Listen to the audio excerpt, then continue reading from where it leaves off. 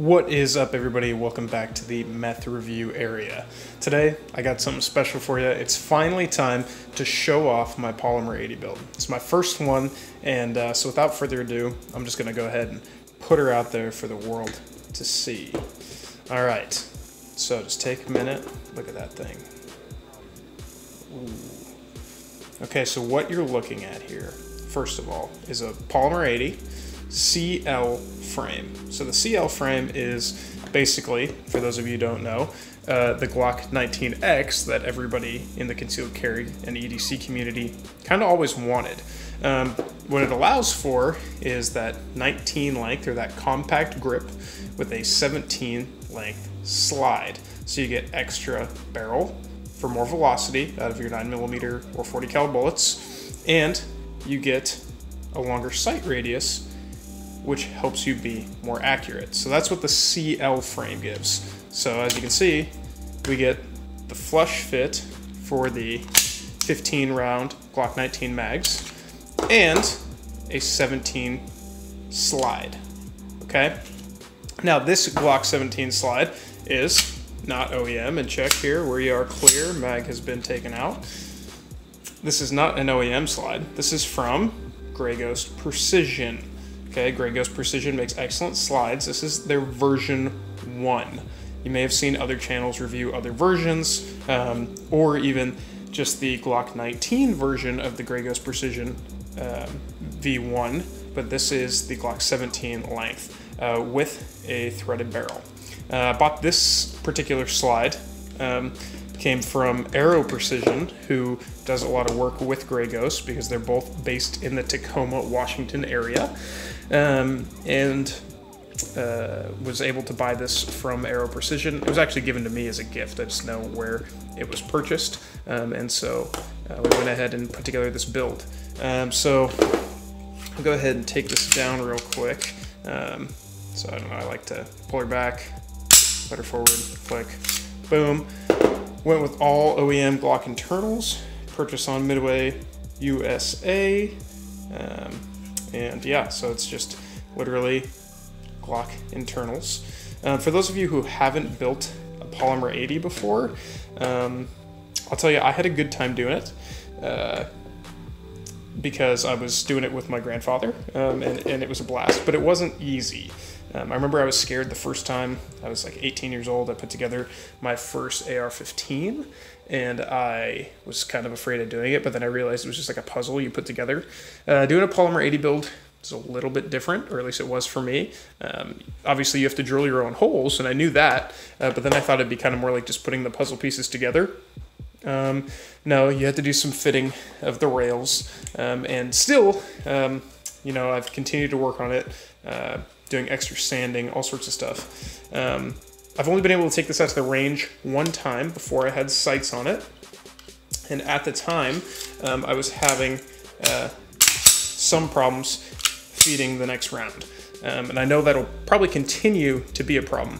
This has to do with the tolerances of the Ghost Precision slide, which has very, very tight tolerances. And the Polymer 80 rails are made with very loose tolerances in mind to take those Glock loose tolerances. But I'm confident that I've done enough sanding, enough oiling, that this is going to work pretty well as soon as I do have the chance to take it out and test it. Recently, I went ahead and went with the Ameriglo sights, all black steel sights with a serrated front post. Okay, so their suppressor height. And guys, that's going to bring up a quick little mini discussion here.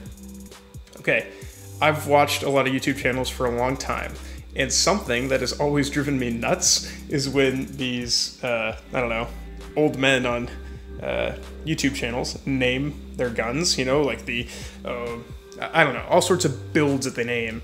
Not to call out Tactical Toolbox, but like the sleeper build. And I was like, oh, snore, okay. I don't like naming builds. But this thing, man, I'm calling it the Rhino. And you're like, Rhino, what? So I'm looking at it. I kind of have this nice finish that Ghost has on there. It doesn't show up that well on camera, but it looks very gray. compared to the Polymer 80 Black slide.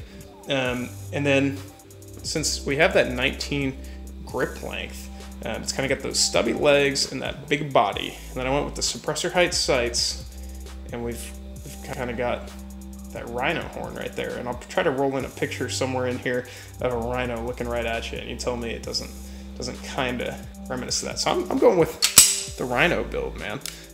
That is the Polymer 80 CL with a Gray Ghost Precision version 1, Ameriglo sights, threaded barrel. I really do like this Gray Ghost Precision slide.